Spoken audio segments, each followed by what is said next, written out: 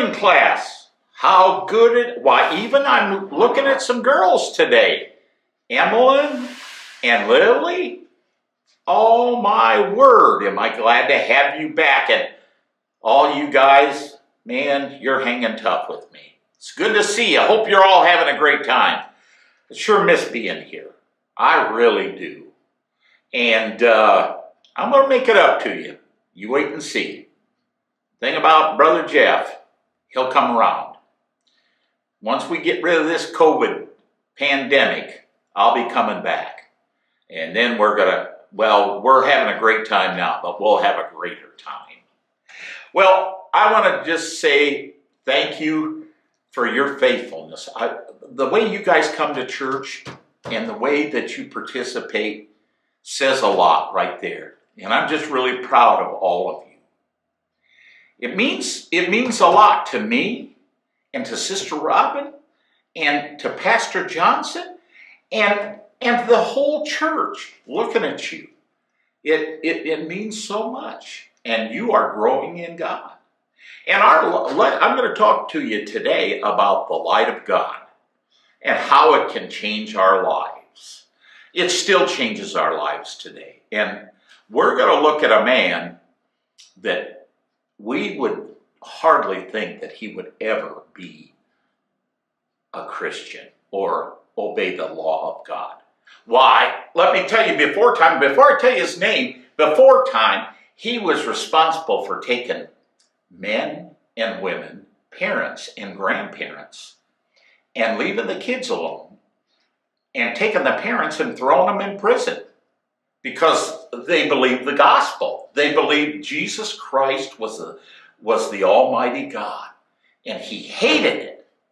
He went to the Jewish Sanhedrin. He says, I want letters. I'm going to take letters to the different governors, and I'm going to start rounding up people, throwing them in jail if they believe in the Lord Jesus Christ. And the man I'm talking about, and what we're talking about today, is in the 9th chapter of the book of Acts. And we're going to pick up at verse number 3 in there. And he journeyed, he came near to Damascus.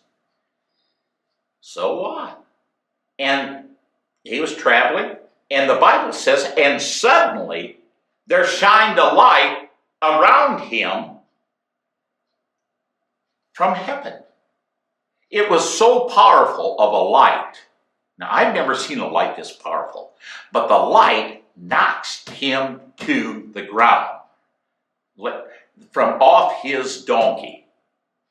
Now, that would take some doing to have a light that bright. And he just couldn't hide from it.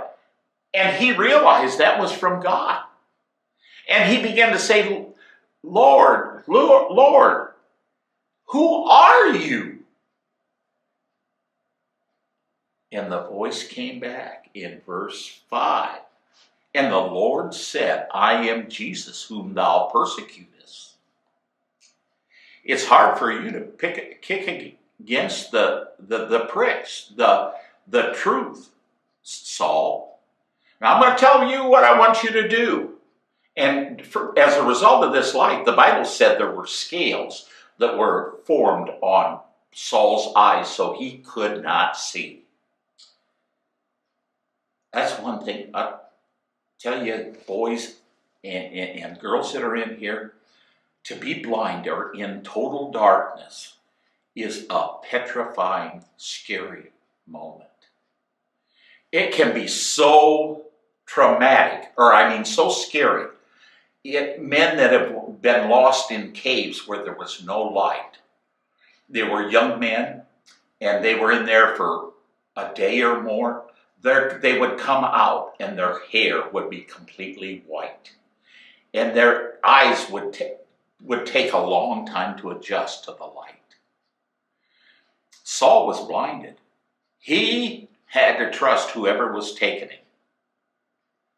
Imagine you being blind, a couple of you, and you had to depend on your friend to take you around.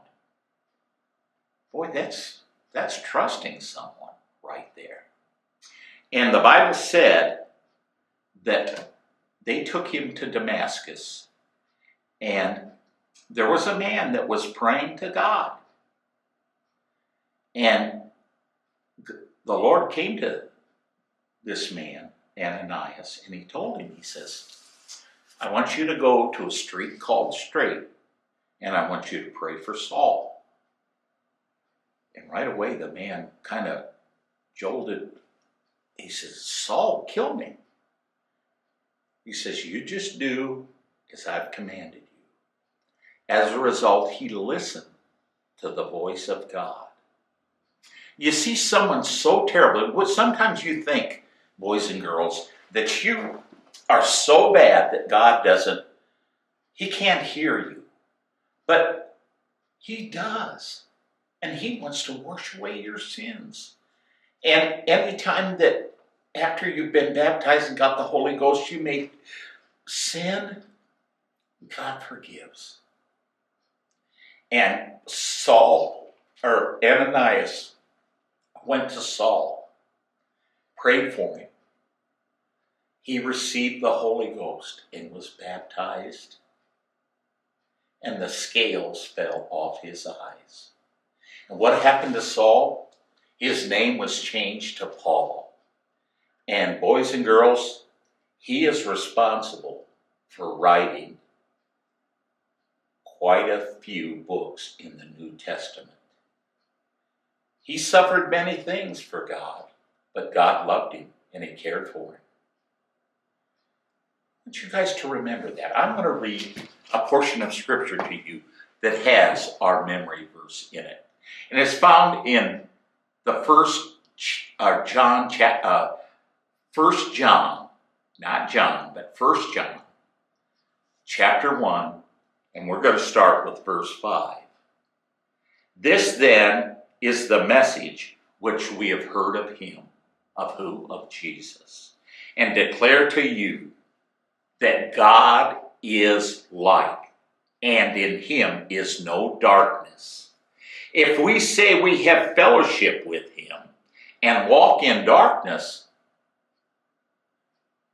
we do not tell the truth. If we don't tell the truth, what are we doing? We're lying.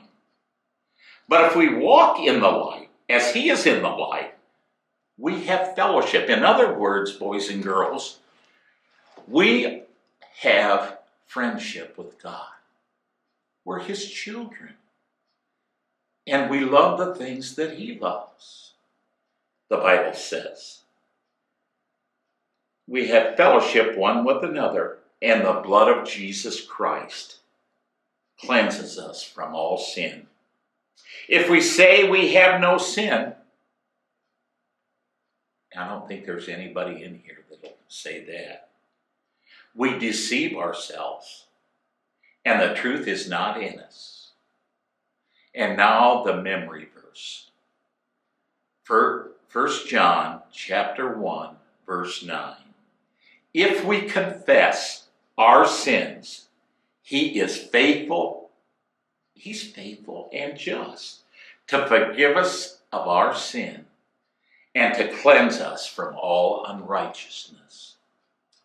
And I want to make sure all of you know, you sin after you got the Holy Ghost. Maybe you do something, you disobey. I want you to refer to this verse in 1 John 1 and 9. You don't have to go around guilty. You apologize, and then you ask Jesus to forgive you. And this tells you right here that his blood will wash you of that sin. I'm here to tell you, boys and girls, you are all mighty in God. You're a mighty witness to this world. You are called out from God, and he loves you. Like I said, I miss being here with you. And we'll see you next time, and God bless.